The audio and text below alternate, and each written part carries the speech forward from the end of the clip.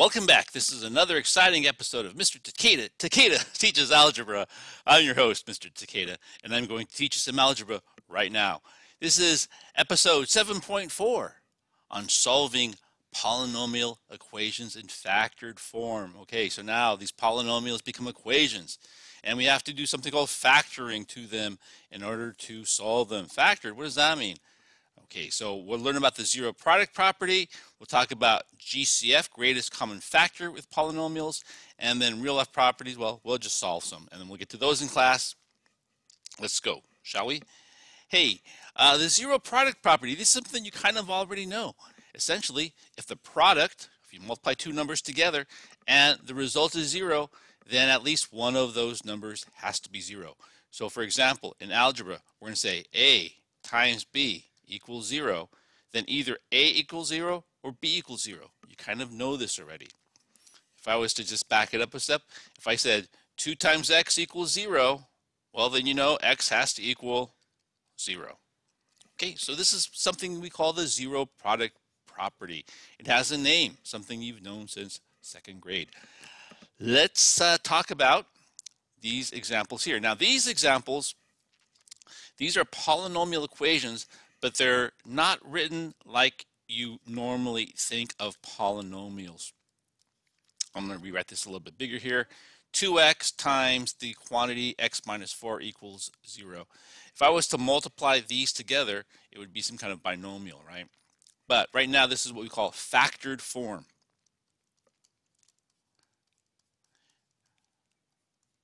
And what do we mean by factored form? That means it's like something that can be multiplied together. There are factors such as, things that get multiplied together are factors. These are factors of a polynomial. Okay, so what do I have? I have a 2 and an x minus 4. Essentially, I've got three things being multiplied together here. Well, what is the solution to this equation? Well, I know x has to be 0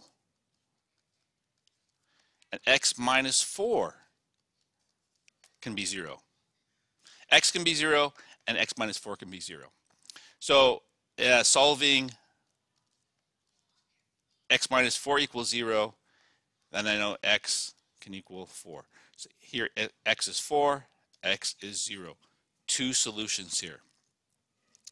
This is two solutions. This is a second degree. If I was to multiply this together, I'd have 2x squared, that exponent of 2. That tells us how many solutions we should expect. X minus 3 times x minus 9. Well, I'm multiplying x minus 3 times x minus 9. So x minus 3 can equal 0. X minus 9 can equal 0. So solving the first one for x, adding 3 to both sides, x equals 3. X minus 9 equals 0. Oops. Plus 9.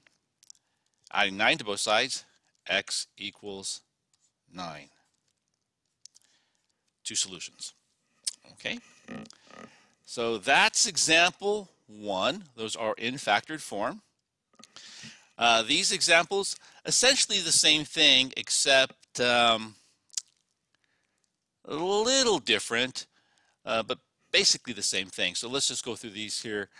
2x plus 7, 2x minus 7, sum and difference pattern. It doesn't really matter if it's a sum and difference pattern, except for, we're going to say or in this case. I'll show what I mean here. So we have two things that are multiplied together, 2x plus 7, so that can equal 0, or 2x minus 7 can equal 0. And we're going to consider this kind of an OR case here.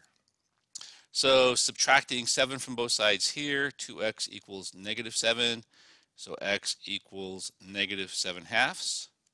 Over here, I'm going to add 7 to both sides, so 2x equals 7, so x equals 7 halves. In this case, we're going to say or. Negative 7, or we'll just call it two separate solutions there. This one's kind of a repeated thing, right? Because it's x minus 1 and x minus 1, so we only have to do it once. So x minus 1 equals 0, so x equals 1. This is going to result, this is a factored form of a trinomial. I have three different x's here. So x plus 1 equals 0, x minus 3 equals 0, x minus 2 equals 0. So x equals -1, x equals 3, and x equals 2. And yeah, in that case, it's all of them. Or you could actually do it like this: x equals -1, 2, 3. It doesn't matter what order it's in, but you can just like list them like that if you wanted to. Okay. So now, factoring a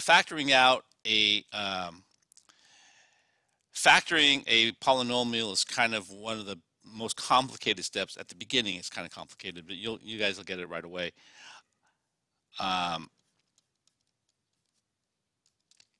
Here we go. How do you do this? Okay, so you're looking for the common factors between 4x to the fourth and 24x to the third. Okay. Well, let's break this down here. So I have 4 and 24. So I know 4. I can think of 24 as 4 times 6, right? And I can think of x. I'm going to write 4 here, and I can think of x to the fourth as x to the third times x.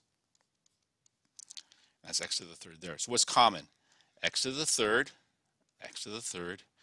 and 4.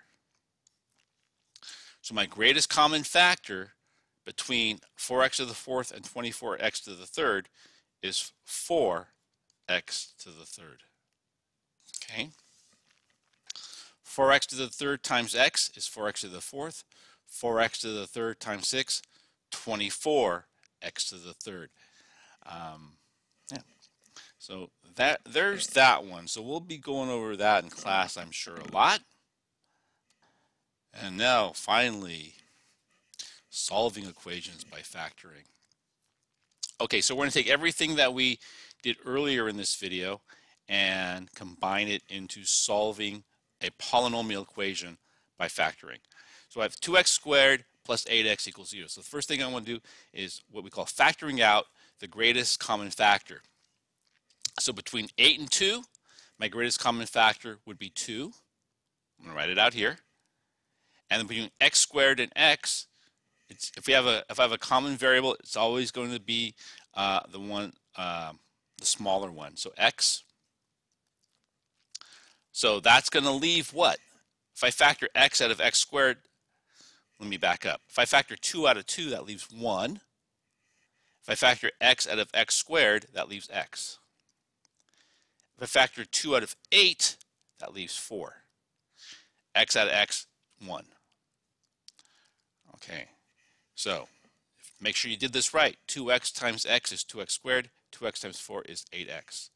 Now, we're going to go back to essentially the first example. X equals 0, that x, or x plus 4 equals 0. So solving this one for x, x equals -4. So x is 0, x is -4. For example B, this was example A. For example B, 6n squared equals 15n. Well, in order to use the zero products property, I have to set one side equal to 0. So I'm going to subtract 15n from both sides.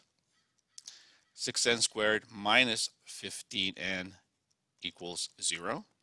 Okay, I subtracted 15n from both sides, so I have 0 now on the right. Now I can factor out greatest common factor between 6n squared and 15n. So that would be, 6 is 3 times 2. 15 is 3 times 5, so 3. And then for n squared and n, the one with a smaller exponent, n. So that's going to leave me 6 divided by 3 is 2. N squared divided by n is n. And then 15 divided by 3 is 5. And n divided by n is 0. Now, one thing that comes up now that's really for the first time, if you've done this correctly, and actually in both these examples you can see this, if you've done this correctly, I shouldn't have any common factors left between the two terms in the binomial that's remaining. So 2 and 5 are what we call relatively prime. They share no common factors. The variable n only exists in the first term here, but not in the second. So this looks good. Over here, of course, x and 4, there's no common factors over here. Let's go back to this one. Okay, so now this is factored properly. So over here, n is going to equal 0. And then 2n minus 5 equals 0. So I'm going to add 5 to both sides here. So 2n equals 5. So n equals 5 halves. And n equals 0. Okay, that's it. Those are all the examples that we have for us today. We'll do some word problems in class. That's it. Thanks a lot. Have a great rest of your day. Goodbye.